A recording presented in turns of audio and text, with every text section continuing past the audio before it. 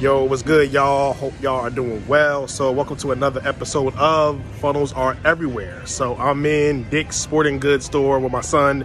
Just got him some rollerblades. He on his Mighty Ducks type stuff. You know, he want to do roller hockey and all that. You know what I mean? He a sports player, baseball, basketball, now hockey. So we in here, I bought him some rollerblades. And when we checking out the register, come on, go this way. When we checking out the register, we got the rollerblades at like $75, something like that. So we're checking out the register, upsell. Like, okay, well, you got the rollerblades. Why don't you get the protection? Protection, it's like $8.99 or something like that. So that's the upsell. And does it make sense? Always when I tell y'all when you do funnels, make sure your upsell or your next offer makes logical sense. So if he got rollerblades, he probably gonna be outside. He gonna mess him up. He gonna scratch him up. So it makes logical sense to get the protection, which is $8.99. That's the upsell. I took it, and then.